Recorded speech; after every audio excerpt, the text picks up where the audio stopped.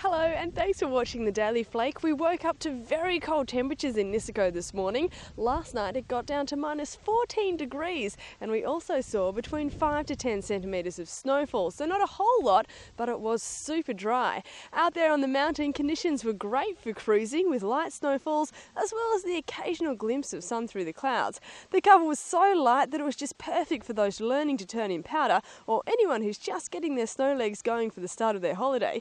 Niseko is great for skiers and boarders of all shapes and sizes, so no matter what level of rider you are, you'll find something to suit your style. Let's check in with the other resorts thanks to snowinsurance.com.au, and it looks like Nozawa Onsen got the best of the overnight snowfall on the main island, with 17 centimetres falling on Tuesday night.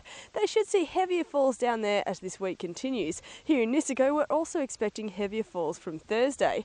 Time is almost up to enter our Flake and Good Snow Package competition. Make sure you go to thedailyflake.com and fill out the entry form to win skis or a board from Rhythm Snow Sports, gear from the North Face and thermals from Mons Royal. Make sure you get your entries in for the competition before 9 a.m. this Friday. That's 9 a.m. Eastern Standard Time. And then watch Friday afternoon's report because I'll be announcing the lucky winner. I'm Christy in Niseko for the Daily Flake.